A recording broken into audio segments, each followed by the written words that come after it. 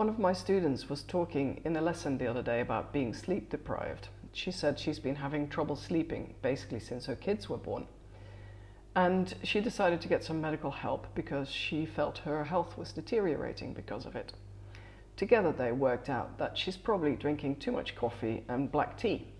And the medical professional had said, even if you have your last coffee in mid-afternoon, you could still be too wired up in the evening to be able to go to sleep.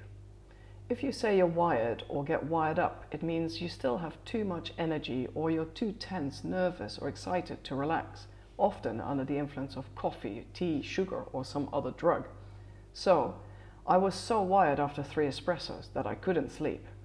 Or, he got really wired up and it wasn't until the drugs had worn off that he was able to calm down.